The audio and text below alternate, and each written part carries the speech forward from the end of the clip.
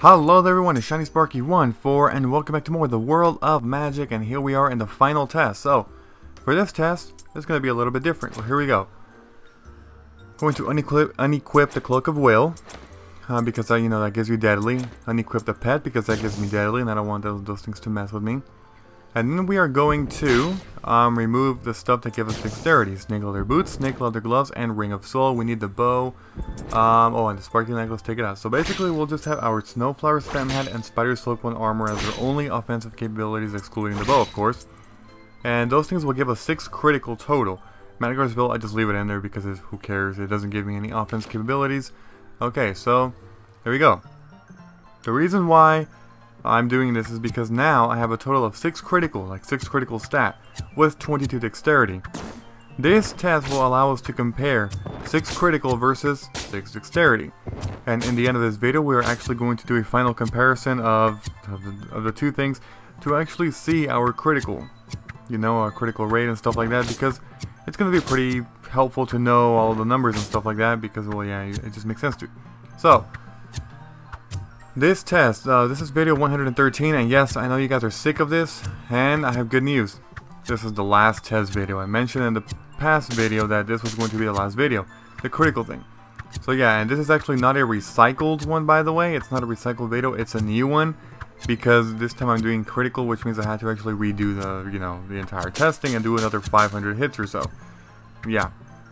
This time I'm actually doing 100 attacks, just straight out 100 attacks, and I mean, 100 attacks, but that 100 is part of the normal attacks and the critical attacks. So yeah, that's why. So 100 attacks, and we will see out of those 100 how many of those are actually criticals. And again, we will be seeing the test after every 100 attacks. We will of course see the test, the results. So yeah, anything else I have to say? Probably not, but I'll just tell you in the next part we're going to move on to a new area that we haven't been to. We've been to the Eastern Sky Castle, but we haven't been to the Western Sky Castle, so try and guess where we're going to go next part. That's right, we have to do an enemy analysis for that place, so next time we're going to, go to Western Sky Castle. Alright, so we're about to approach our first test, or test results I should say. And yeah, so let's take a look. Here we go. Okay, so here it is, and yeah, you hear a lot of machine in the background, yes, I'm pretty sure you do. Alright, so 16 out of the 100 attacks were critical, which means 84 of them were normal attacks. Yeah, we're not counting misses or blocks into any of this because we're just doing critical, okay? So unlike the last time with, hit rate. But yeah, there we go, 16 out of 100. So that's our first one, which means right now there's a 16% chance that we get a critical by having 6 critical equipped. Whereas with dexterity it was, I believe, 13 point something, but that was with an outlier. Without the outlier, if you don't want to include it, it actually goes significantly down, believe it or not, the percentage. And again, we will be doing that in the end of this video, doing a final comparison. The machine is getting louder out there. If you are thinking, if you have this, if you're thinking that if I'm recording these at the same time as the previous two, because let me tell you, in the previous two there was a machine. No, I'm actually not, but unlucky for me, there's a machine again. This is actually one day. I'm recording this commentary one day after I recorded the last 2 commentaries of the previous 2 videos.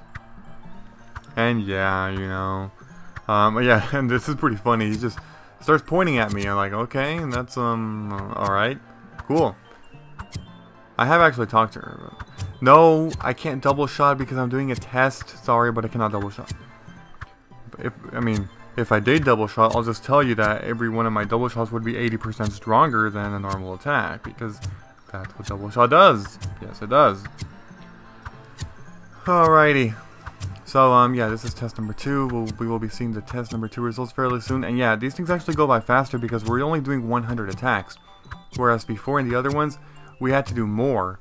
Well, not really 100 attacks because we do have misses and blocks, but what I'm saying is, before, I was doing 100 or 99, I should say, normal attacks, and then from there, I had more criticals, which I wasn't counting.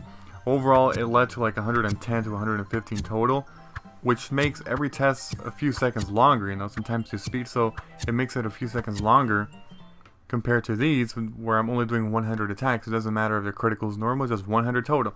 This time I get 15 out of 100, so you can start to see the, you know, approximately the percentage of you getting a critical with 22 dex, 6 critical.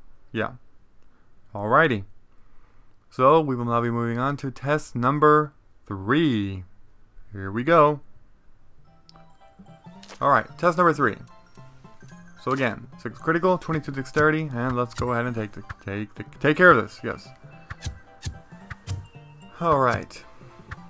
So as I mentioned in the previous video, there were actually, you know, recommendations here and there. For example, one of the recommendations I was told, or you know, that I should do is, of course, testing the damage of a critical to see if dexterity is you know, increasing the damage of that. Man, because a few people said that that's what they think that dexterity does. Man, it's just we keep getting more and more specific to try and find out the truth about dexterity. It's crazy. I don't know if I'm going to be able to do all these tests. For now, I'm not going to be doing the tests. I'll just tell you that right now. I need some time off because, man, the last thing I want to do is do freaking 10 videos in a row of tests, okay? And I know you guys don't want to see that either. I'm pretty sure you guys are bored of this by now. We started with these uploads on Monday, and this video will be the second video uploaded on Saturday, I believe, if this is correct. I think it will. It's just crazy. It's too much, and if I did more, that would be literally a whole week, and actually more than that because I do 2 uploads of the World of Magic on weekends. If you haven't noticed that. Yeah, if you haven't noticed that, I mean, yeah, I do World of Magic weekends.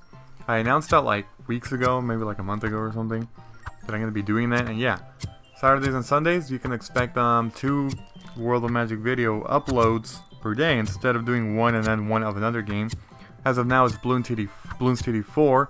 Before that, it was Harvest Moon: A Wonderful Life, and yeah, you know, overall, games that the majority of you guys are not interested in because you guys are probably just interested in World of Magic. But I do have some people who actually like watching those other games, and I just like playing a lot of games in general, not just the World of Magic. I mean, it's a good game, but that's not the only thing I like. You know, I'm a overall just general Let's Player who decided to pick the World of Magic as one of my Let's Plays. The one I worked on the most, of course, but yeah. So, 13 out of 100. Yeah. So that one went a bit down, but overall it's not an outlier or anything. It just went down by 2 compared to... And yeah, an outlier can be of significantly lower, not just higher. I believe we've only have outliers that are higher by a lot, but not by lower. Yeah. So here is test number 4, as you can see. Again, counting all the criticals, counting the number of criticals. Now, right here, something funny is actually going to happen. Something pretty damn funny. And I'm not going to spoil it. I'll just let you watch, because it was funny. Okay. It should happen within the next, like, I don't know, 5 seconds or so, or 5 to 10 seconds. Okay. Here you see a red name. Like, oh, I'll just kill this person. Yeah, unfortunately, yeah, okay, I have to cut right there. Unfortunately, you know, it of course interrupted the test, but it didn't ruin it because I of course keep it in, keep it in my mind, like keep it on track. Every time I attack, I'm like 1, 2, 3. By that point, I believe I was at 26, if I'm correct, the count. So I got killed after 26, and I was like, all right, whatever, and then I gotta continue. So the attack right after the cut is attack number 27. Unfortunately, I can't control whether, you know, people doing that or not during these tests, so it was bound to happen, and I was actually surprised that I wasn't killed. You know, like in between, like during a test until now. That was crazy. Like it never happened in the other tests, you know. So yeah. And I should talk about this, but anybody from the Big Mama server, and I think it's only Big Mama from what I've heard and just seen. Anybody from the Big Mama server will be like, why the hell did she just do that? Like seriously. And it's so true because I haven't really talked about this, only in comments when people have replied. Especially one certain person who just always talks about, you know, being in Big Mama and these color names and stuff. But well, I mean, several people have, but especially one person. But anyways, one thing I have to say is that if you are from Big Mama, most likely you do not player kill that much when you see other color names, except of course if the other guild is like hostile or something, then of course you have some war or something. But in general, you don't just kill random people. That's not like that. That's not the case in these servers. Wodonka's not like that. I know Turtlesy and Devil servers for sure are not like that. I've been in those. Man, those two servers are freaking crazy with the player killing, just bowling like shit. People want to quit servers because of the way that people act. Wodonka is pretty much up there too. It's pretty bad in terms of that. Caligo, I'm not really sure on that. I'm not really sure on that server too much. But Big Mama is very different. I know that for a fact because when I've been there to the whole trolling thing, it's very different. The beach, oh my god, the beach in Big Mama, it is full. And I didn't even talk about the previous testing, like seriously, but whatever. Big Mama is, there are color names everywhere on the beach. Like seriously, you go there, down there to the, you know, the mercenaries and night spawn about down there, you know, where the village is. And man, there are black and red names everywhere. And when I'm there, I'm like, seriously, I stand next to color names and they don't kill me. And I'm like, really? Or I see other high-level white names from the other faction and they don't kill them. Like, what the hell? I mean, it just goes to show you that, you know, every server really picks up like their own rules and morals, I guess, whatever. But in Wodonka, no. What you just saw right there, that's very normal. If a red name or a black name sees you on the beach, 90% of the time they will go after you and kill you. That's how this game is, and everywhere. In the lighthouse, same thing. Very rarely does somebody not kill you. Now there are exceptions. If a very high level pro, like, you know, 35 plus, is a red or black name, and they're on the beach, they most likely will not kill, like, you know, the noobs and stuff, you know, like that. But the other way around, yeah.